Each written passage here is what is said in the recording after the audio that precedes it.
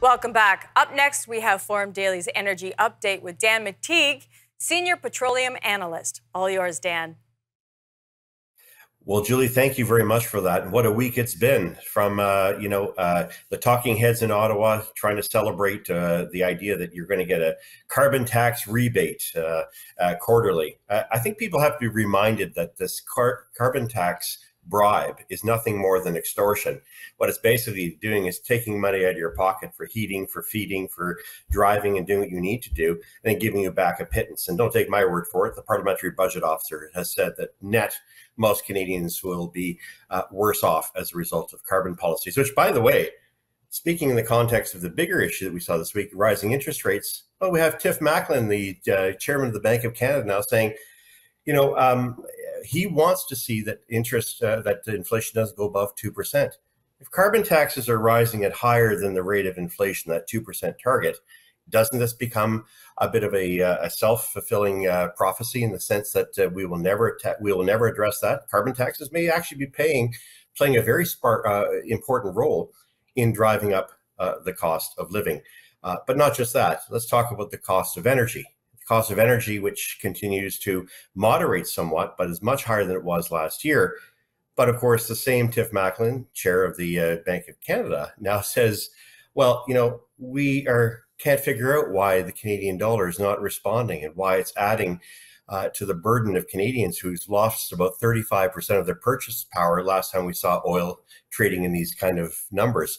What he's now saying, of course, is that because we've destroyed pipelines in this country, put regulations on the sector, not allowed Canada to respond to the world's desperate plea for more natural gas and oil, having lost 17 projects, of only which one is eventually going to show up in 2025 at Kitimat through the Coastal Gulf Link, we have to ask ourselves the question, do we really want these elites pushing their climate projects and programs to continue to destroy the future outlook of this country? Because as most are now starting to realize, there is no good economic news coming from Canada. And for the foreseeable future, according to RBC, we're heading to a recession. I suspect it's going to be a lot deeper than that. But for now, energy prices will continue to moderate, but they will likely move up to the upside. I think for Vancouver, look for prices to remain in the $2 liter range. For Western Canada, where gas stations are refusing to surrender their rather fat retail margins,